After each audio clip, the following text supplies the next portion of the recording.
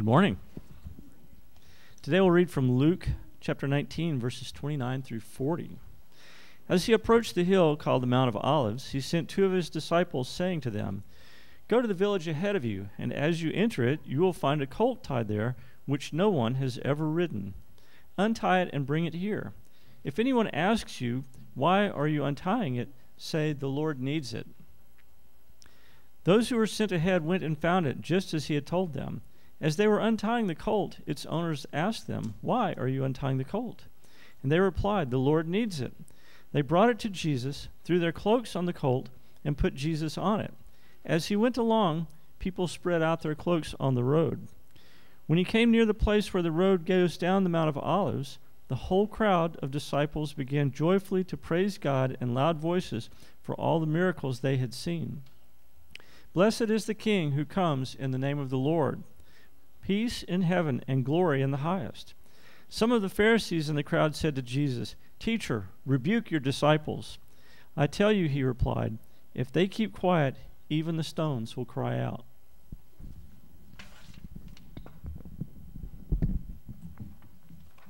Children can be excused.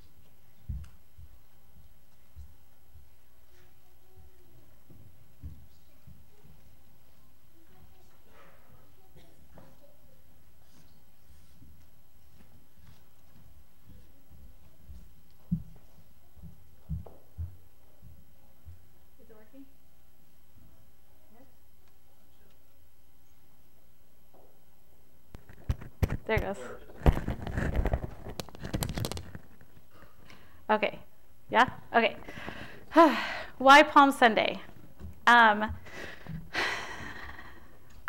was going to do a linear narrative of Palm Sunday, and I did do that. However, it's peppered with footnotes and little sidebars. So bear with me and try to keep the linear part in mind as I keep jumping to the side.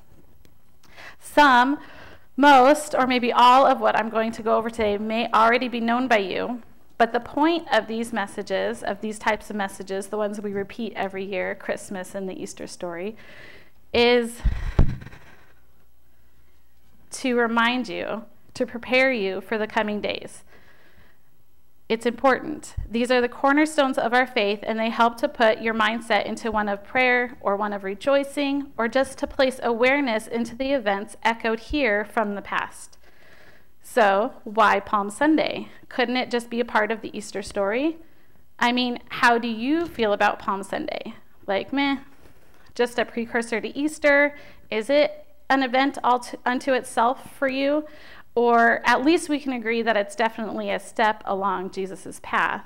But why is it such a big day? Why Palm Sunday? Jesus did all kinds of amazing things, all kinds of amazing miracles, crazy, amazing things that don't have their own celebrations. He rose people from the dead, and we don't celebrate those days. Some of these miracles weren't even deemed important enough to be repeated by more than one of the disciples in the Bible.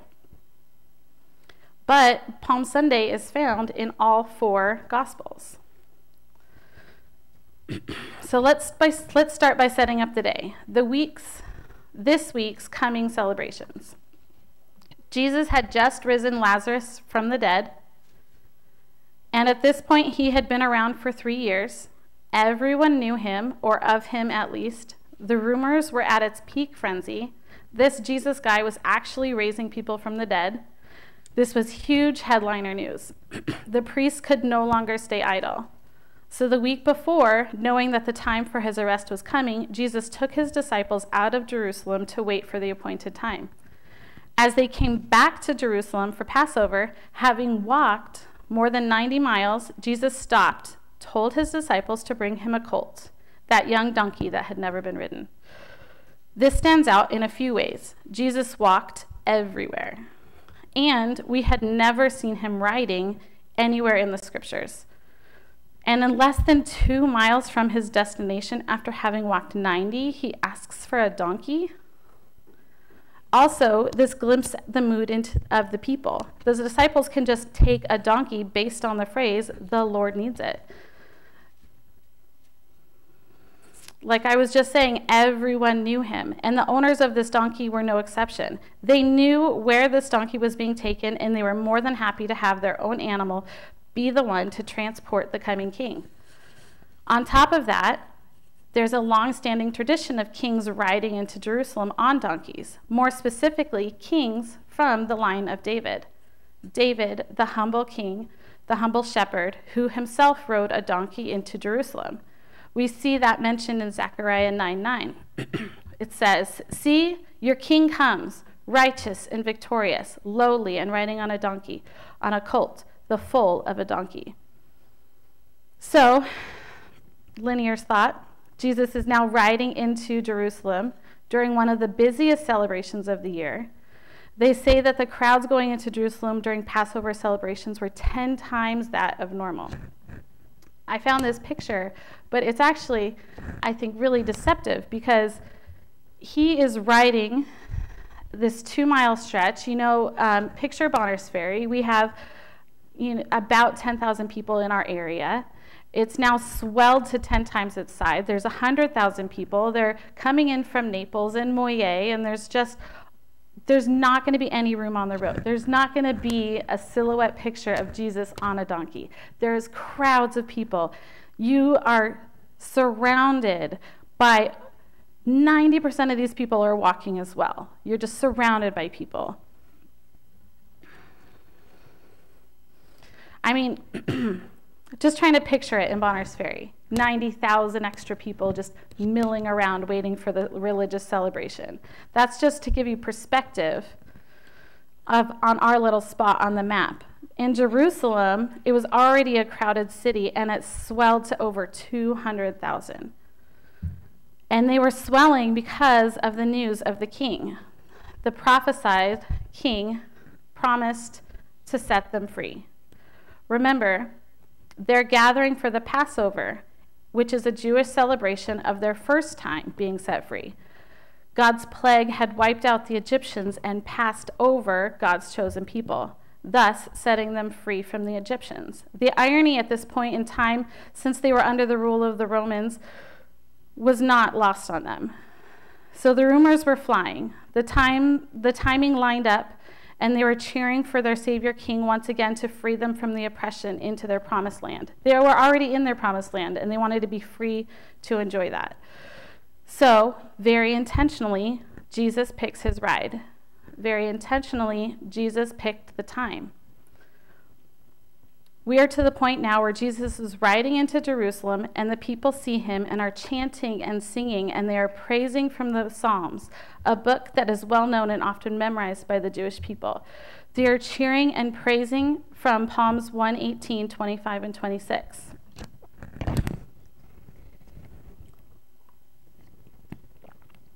They are shouting and singing, "Lord, save us. Lord, grant us success. Blessed is he who comes in the name of the Lord. From the house of the Lord we bless you." In Hebrew, they are yelling out in praise, Hosanna, which means Lord, save us. And they are cheering, "Blessed is he who comes in the name of the Lord. Blessed is the coming kingdom." They're shouting this, and it's a frenzy. Remember, it's thousands and thousands of people. Everyone is still thinking he came to free them that day, to start an earthly kingdom this week.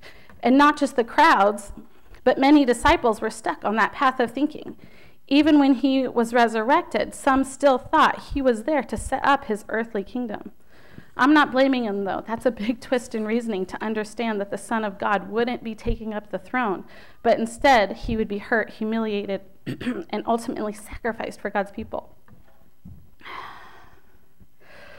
This idea of an ultimate sacrifice would take a minute to sink in.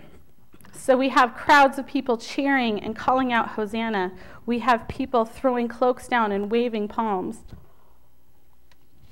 which is a thing of honor that they have done to kings in the past, a tradition practiced for thousands of years.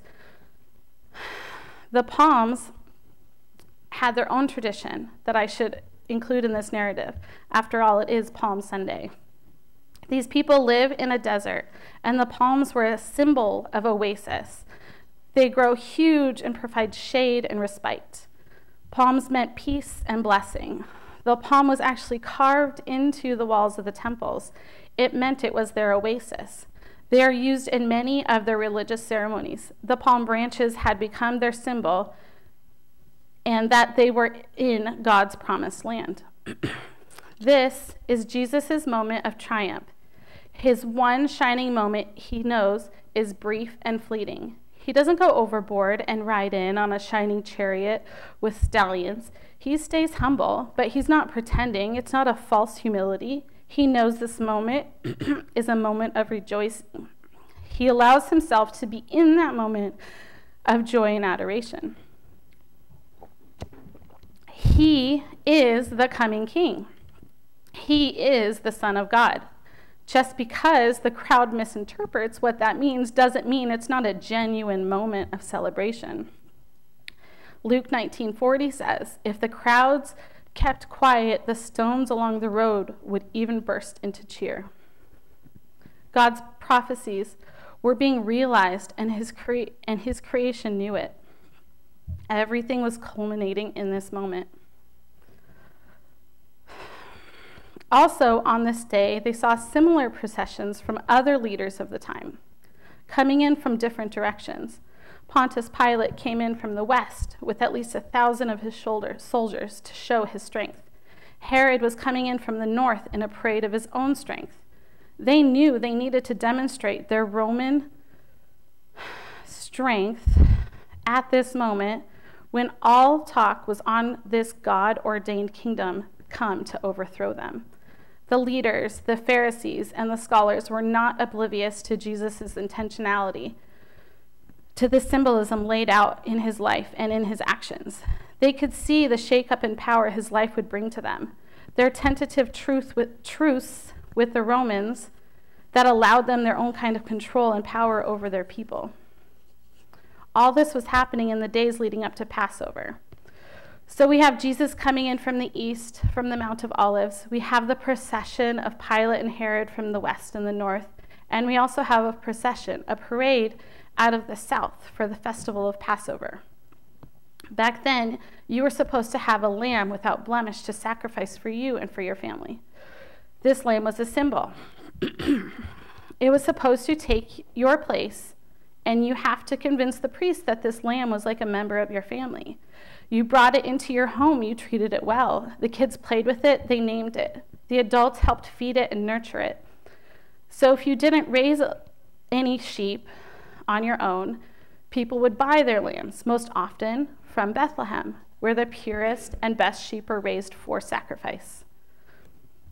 If you caught that little bit of symbolism, the lambs meant for sacrifice were often born in Bethlehem.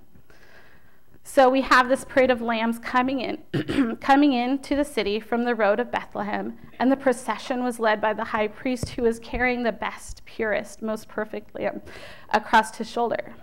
He carries the lamb to keep it safe from blemish. This lamb was the most perfect lamb that would be saved for sacrifice until the very last. It was the sacrifice for the people of Israel. From this procession of lambs, people would buy their sacrificial lamb, make it a part of the family, and then bring it before the priest, presenting it as a loved member of the family, not just a bought and paid for placeholder. And then the priest would sacrifice this lamb for your family's sins. This is the festival of Passover. Then at the very end, for all the people of Israel, they would sacrifice that one perfect lamb. And we already know that these are people of ceremony, symbolism, and tradition.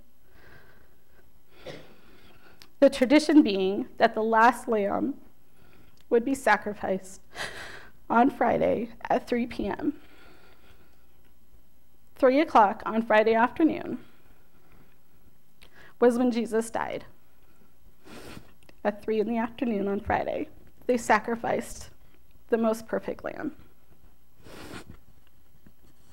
That day, Palm Sunday, Jesus was paraded into the city in a mere image of that traditional lamb meant to be the sacrifice for all of God's people. The imagery of this day is setting the stage. setting the emotion, setting the tone for the coming days. This is intentional. This is on purpose.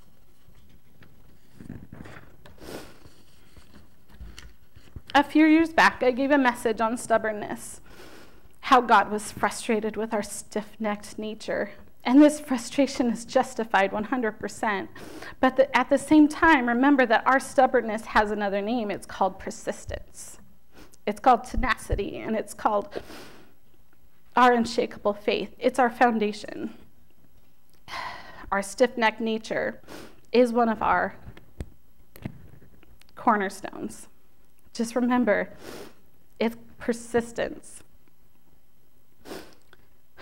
So God has to be incredibly intentional, and so on purpose that it hits you in the face like a brick, because we're so stubborn, we tend to not see it. So we have Jesus parading into the city under palm leaves and in crowds of tens of thousands shouting for his kingdom to come. He is being as subtle as a brick. He is practically shouting at his leaders and calling them out. This is the important part. This is not an accident. Jesus knew his time was now. He walked into the pit of snakes on purpose. He no longer removed himself from the fight so he could continue preaching. He is confronting the system and pointing out hypocrisy. He wants everyone to hear him. He spends the following days in the temple preaching to any who would listen. He knew the end these people had planned wasn't really the end at all. But he also knew this moment was fleeting. This moment of praise to the king was really that fleeting moment the people accepted the pure lamb into their homes and lavished it with love and attention. He allowed himself into that embrace because in that moment it was true. He was a member of the family. He was nurtured and he was loved, but only to be sacrificed. The crowd didn't know that, but he did, and he was willing.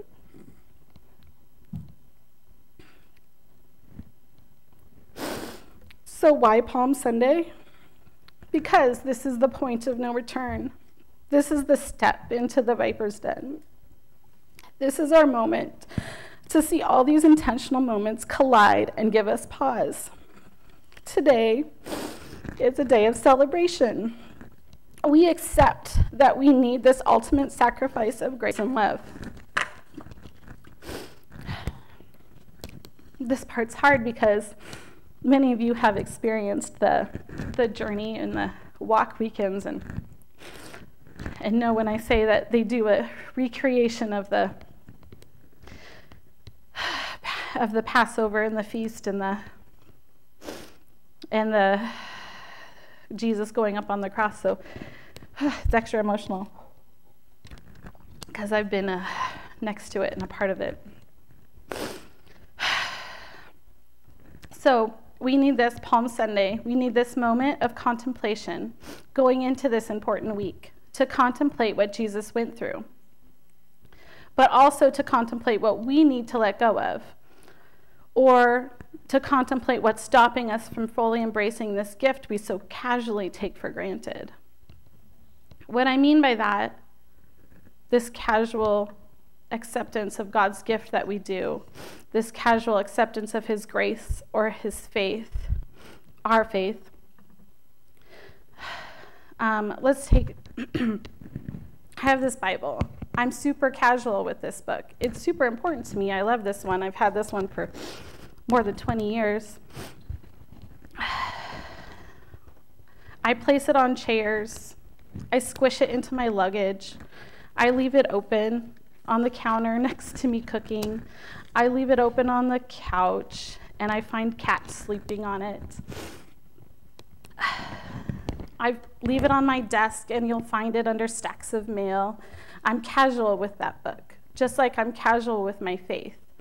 We wear our faith like an old comfortable sweater, with our stains, with its ragged cuffs. But this week, I'm asking.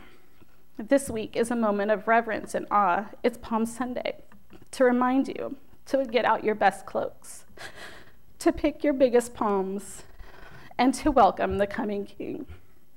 This is your call to worship. to prepare your heart and your soul for that sacrifice, for that loss, but for the joy, too, that this week represents.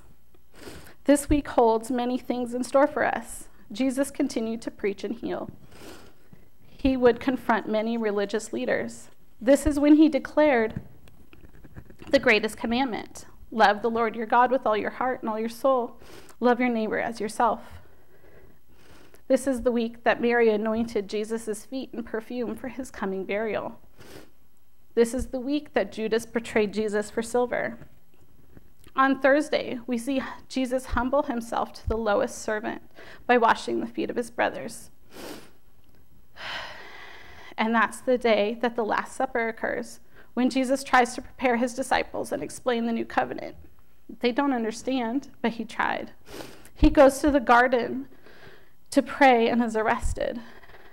The next morning, the crowds greet him with jeers instead of the cheers. And at 3 p.m. on Friday, as was prophesied, his sacrifice was complete. It was finished. This is a heavy week. But this time next Sunday, we will come back together in rejoicing as the risen King. But for now, this week, this was the hardest week of Jesus' life. And I think that the week between Palm Sunday and Easter deserves a little gravity, some contemplation, and it deserves our eternal gratitude. I'm going to close in prayer. Dear God, thank you. Thank you for this gift, the perfect lamb you allowed to take our place, our unworthy place. Please help keep this in our hearts. Keep our hearts open to what you need us to know this week. Keep our hearts and minds pointed towards you, and help us to feel the importance of these moments. Humble our hearts as we seek you and rejoice in the fulfilled promise of your grace. I ask this in Jesus' name. Amen.